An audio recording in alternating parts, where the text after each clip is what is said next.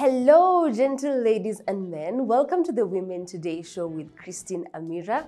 This is Africa's most powerful women series, where we continue to highlight African women leaders drawn from politics, business, media, science, sports, and public life. The woman of today is Theresa Kachindamoto from Malawi. Theresa is a chief of Dedza District with a population of almost 1 million people. Chief Theresa is Malawian by nationality in a country where women cannot really be chiefs. She's the last born of 12 siblings with chieftain blood and a mother of 5 children.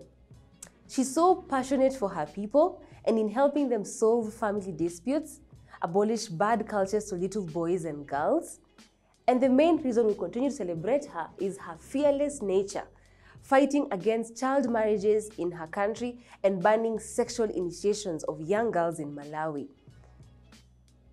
So why she's fighting for all this is that so that young girls can be able to attain education. She once said that if a girl can get education, she will get what she wants. So what you need to know is that in Malawian culture, just like in many other African cultures around the continent, child marriages and domestic violence is quite rampant. In Malawi, the number has been on an all-time high. Therefore, Chief Kachindamoto is on a move to put an end to this, if not abate this practice altogether.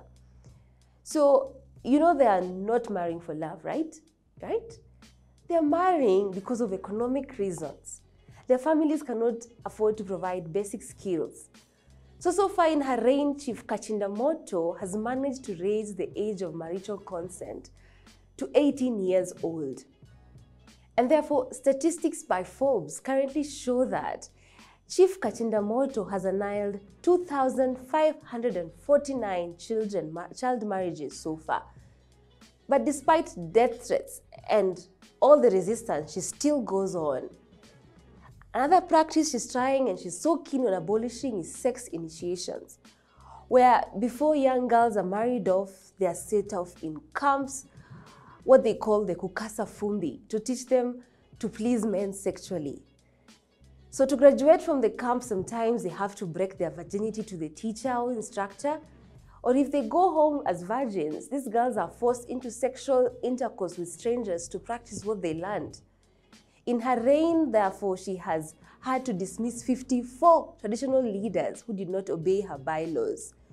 Well, some were reinstated when they began following her bylaws. A law is a law.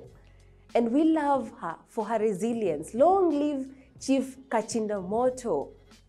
And thank you so much to you, our viewers, for watching. That's it from us today at Women Today Show. Please remember to subscribe, to like, to follow us, and drop a comment. Tell us about that African woman leader who inspires you and why you'd like us to highlight them today.